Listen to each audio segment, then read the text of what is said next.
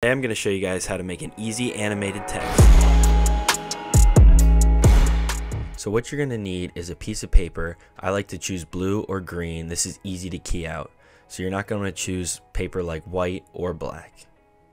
Then you're going to need a utensil. In this case, I used a piece of chalk. You could use paint, a pen, markers, whatever you want to use. With this utensil, you're going to write out your title on the piece of paper. What you're going to want to do is write this title out 2 more times. That way you have a total of 3 written text. This is so you can create an animation that flows well.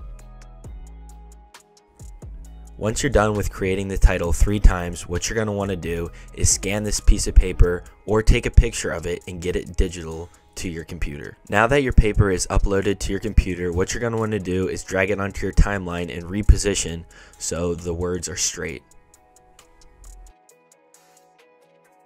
What you're going to want to do next is find your Ultra key effect in your effect panel. Once you do that, what you're going to want to do is select the eyedropper and select the color you want to key out. In this case, I have blue. If your color didn't key out correctly, what you can do is go into the settings and mess around with them.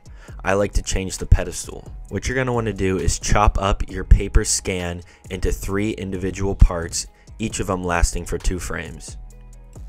Now what you're going to want to do is mask out a singular part of the text. So each title you created, you're going to mask it out individually.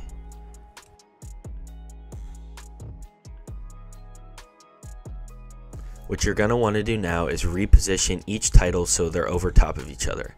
I like to do this by dragging the frames on top of each other. Once they're on top of each other, I like to mess around with the scale and position so they fit over top of each other. You're not going to get this perfect, but get it somewhat close. Once you position the titles over top of each other, you're going to want to drag your clips back to where they were originally. Once you do this, you're going to see the animation, but it does not last very long. So what you're going to want to do is duplicate those clips and add them to the end of the first beginning sequence. Once you do this, you can duplicate it again and again for however long you want. So I duplicated the text so it fits the whole clip. After that, you could play it through and see your animation. Thank you so much for watching this video. If you want to see more of my content, check out my new video talking about how to make more as a creative.